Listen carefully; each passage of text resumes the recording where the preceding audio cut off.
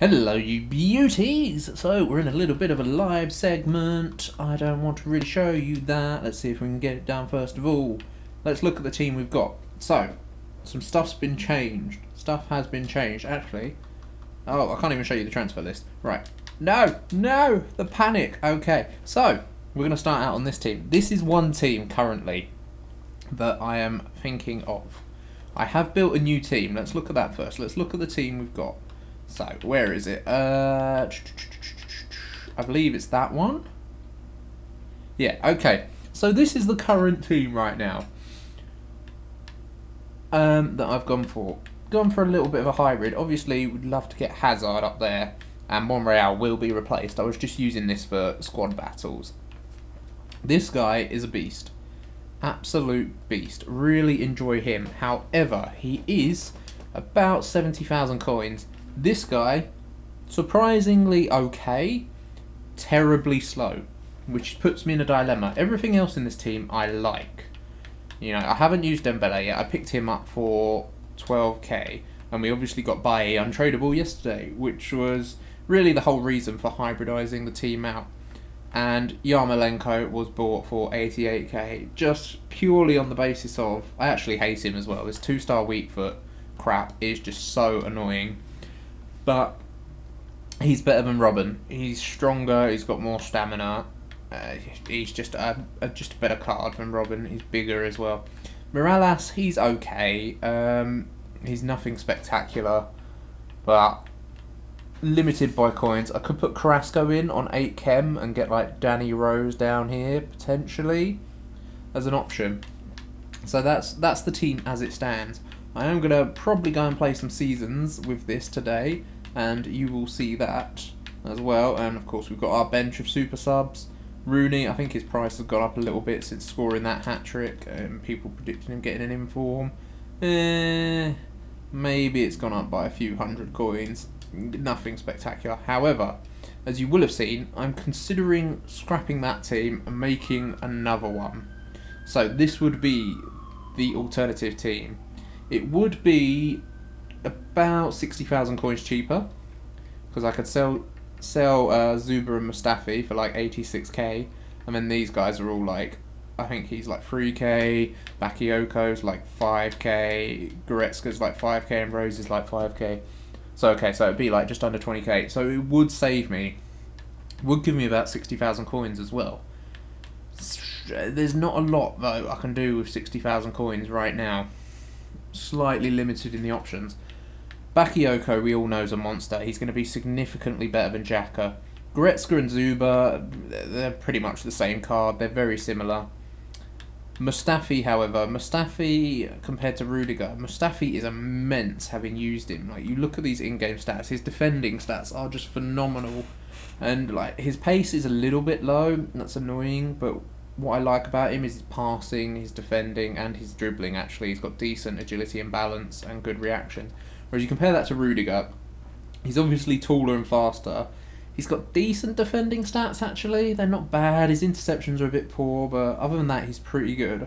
His passing, his short passing's okay. So, what do we do? What do we do? I need your input. Do we sack these two off? Get our 80,000 coins, which would give us like 100k, let's say it gave us 100,000 coins after tax and stuff. When we go out and buy this lot for like 20k maybe, leaving us another 80k to, we'll have to get a goalkeeper. I'll probably just get Begovic. But yeah, giving us 80k. What do we do with that 80k? That's the real question. What can I do with it? Who can I get in? But yeah, that's what I wanted your guys' opinion on at the start of this episode. I haven't got any packs or anything. We're just going to go and jump into some Divisions gameplay. Catch you in a bit. Alright then, guys. Division 5 is the meal of the day. We're not going to be using that team, obviously, because we haven't got it yet. I do really want your guys' opinions, as I know that team would be better. But I just think using those meta players, you know, Bakayoko, it's really boring. And to be honest, the way these games went, Xhaka actually surprised me. The thing I'm wary of with Bakayoko, he would be better for getting the ball back.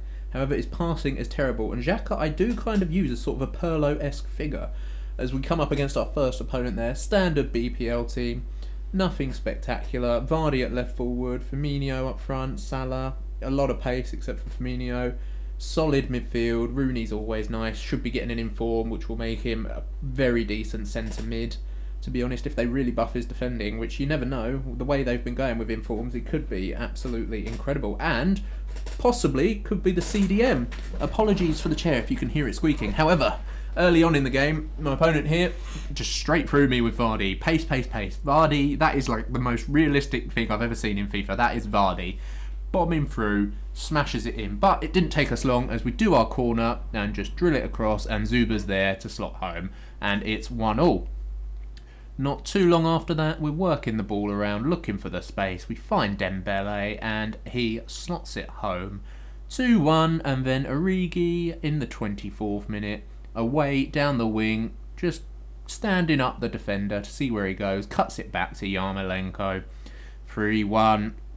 And from going 1-0 down early on, we have the quick turnaround, and we have the quick rage quit.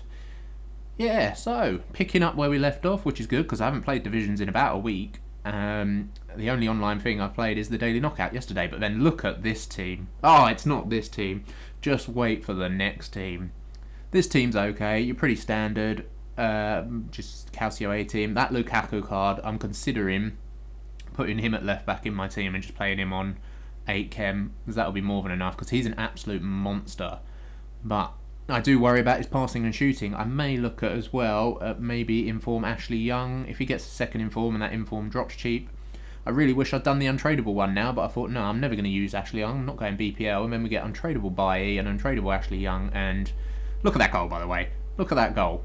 Just the luck. This guy got every bounce in this game. It was just one of the games where he wasn't a bad opponent by all means. He was decent, but every bounce just went his way as he gets the cut back there to go 2-0 and pretty much put the nail in the coffin. He ran around shushing, he was playing counter-attack.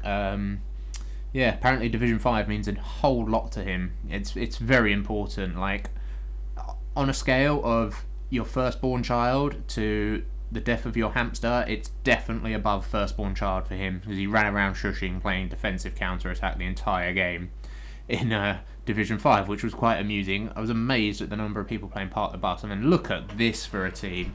Jesus Christ, that is like a pros team. Ronaldo, Bale, Omri, Costa, Pogba, Casemiro, Ramos, Bailly, Valencia. Like, that is an expensive team. That is by far and away the best team I'm yet to come up against.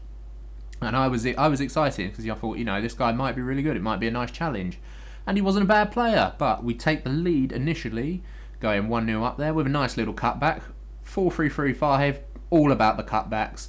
And we're working the space on the wing again. Get it out to Weiser, into Origi, who steps around the defender. And it's another cutback to put us 2-0 up. Ah, sweet relief against that team. Or not, because as EA like to do, they like to give people goals. And for some reason, you can score without beating your opponent's defence. It's stupid for me. Long shots at best should generate a corner. But speaking of corners, we go there and we have a chance. But of course, we're going to get countered because for some reason, I'm not on attacking, I'm on balanced, but for some reason I've got one player back, and if you saw my defender there, I couldn't actually turn him. So we've thrown away a 2-goal lead. However, from kickoff, we're going to do a little bit of work there. Nice heel to heel with Morales. Morales is just going to hold up the ball, wait for some support, into Origi, back to Morales. 3-2, straight from the kickoff, we restore our lead. Then, not long after that, Zuba, Morales into Origi, Origi just holding up the ball, Morales back to Zuba, and we're just looking for the space, looking for where we can get it. We see Dembele on the run, we hit Origi, get it over to Dembele, 4-2. I'm thinking game over at this point. However, my opponent times a lovely ball through and manages to slot home on Gareth Bale's weak foot under the keeper, 4-3. Then in the 90th minute, I get punished for going on the offensive. Once again, it's the 90th minute, we're 4-3 up, and we've got one player back, and he wins the header because for some reason it's Weiser. Like, I really don't know why EA don't allow you to set your team up as you want from set pieces. I'm not talking about bringing back custom tactics or custom set pieces because they were ridiculous for those of you that remember. But Why am I not allowed to decide from corners whether I want 3 players back? You should have the option 1, 2, 3 back, really, and they just sit in the middle of the pitch on your halfway line, and that's it. And then you can have 1, 2, 3 back, 4, 5, 6 forward, or 6, 7, 8 forwards. You know, no, 8, 9, 10 forwards, and you can pick 1 to go on the edge or something, or 1, 2, 3 on the edge. Like, I know why they don't do it, because they don't want people to abuse the mechanics, but quite frankly, when conceding from a corner is more likely than scoring, that's simply bad gameplay design. You can see there, straight from another corner, my opponent lucky bounces through my defender and off my keeper, and it's from my corner yet again. I don't like it, because honestly I'm going to stop taking corners right now. I will literally keep the ball and just hold it until my team moves back and then go from there, because there's no point. This guy was really annoying as well. It just sat on Ultra D counter attack. It's amazing the number of people in Division 5 that play ultra defensive counter attack. So I played it around on the edge of in my own half when I was 2-1 up for ages, and he still wouldn't come off it. Like, you can still see how deep his team is there. It's absurd, but we're not going to let that bother us as we link up with Origi and Dembele and slot it home. 3-1. Yeah, that's something that really needs to change for me. I'm amazed more people don't complain about corners. When everyone complains about the kickoff goal, I don't like kickoff goal. Nah, it's not a thing for me. You can defend it. You really can. People complain far too much. It's easily defendable. Like, it is easier for your opponent to score, but you can also defend it. From corners, however, your AI, the game, literally decides to set you up however it wants, and it just leaves you completely exposed to counters, and it's ridiculous. Yet again, though, this was another guy playing park the bus. 3 at the back, just park the bus, sat there with all his players back, and we managed to get through. Again, I held the ball for so long, and we go 1-0 up, and then in the 68th minute, he tries to counter. Mustafi steps out. Mustafi is an animal of a player. He's an absolute beast. I love him. Into Origi, finds the arm, puts it through 2-0, and that would be how that game would finish and how the division would finish. So we're done with Division 5. Happy days. We're moving on up in the world. Destroyed that guy for possession, everything. So we've got about 40,000 coins. Let me know what to do with the team, guys. Let me know. Team A or Team B. Tell me why. Thank you for watching. Like and subscribe, and I will talk to you later.